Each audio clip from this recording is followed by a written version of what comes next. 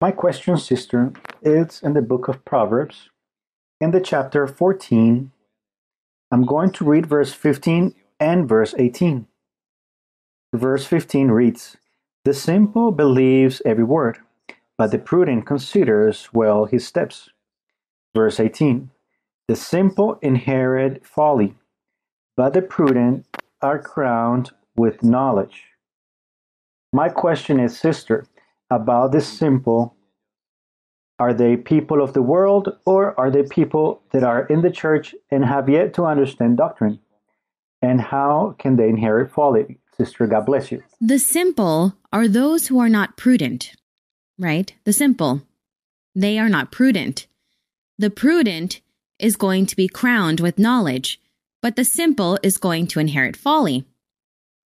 These are reasonings that the king wrote, well, inspired also by God, about the problem that people lived, that human beings lived, whether they are of the world or people who know God, whomever it may be. He was reasoning and saying, look, there are two ways. There is the prudent and there is the simple. Between the two, who benefits more? The prudent. He is the one who's going to receive the benefit.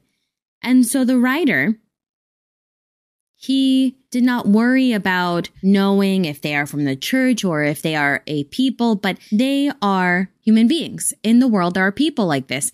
So these are just pure reasonings that King Solomon had, inspired by God, because it says here that God gave him a lot of wisdom, and he was very wise to reason, to write Proverbs, and reason about the problems, things that happen to human beings, the good and the bad that human beings do. And so he says, this happens. Human beings do this and they do that.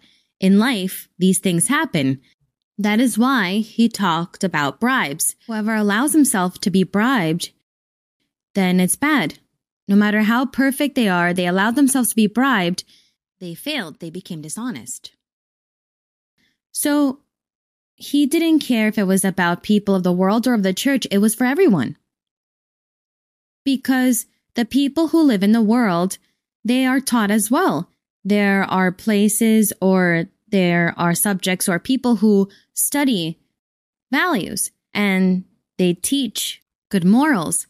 You have to go down this path, do things the right way.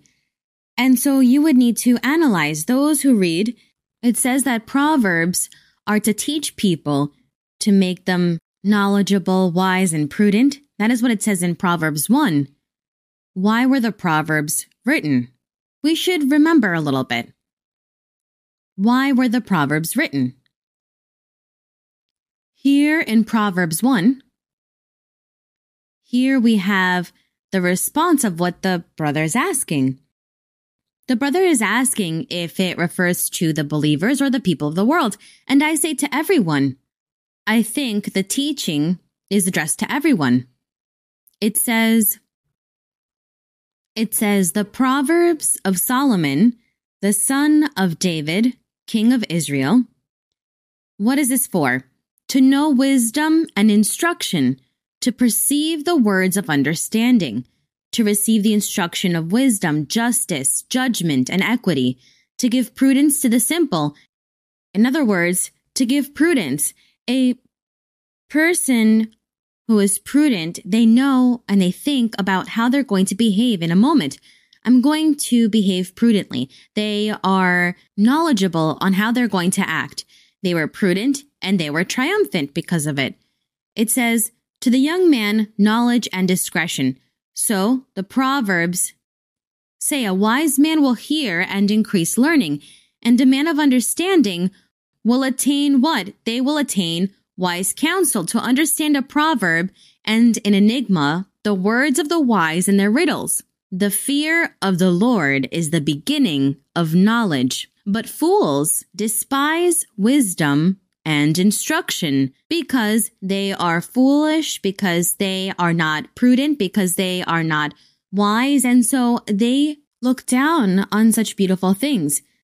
But he says that it's so that everyone may learn. Everything is a school so that all may learn. The people of the world, and all the more reason, the people of the church.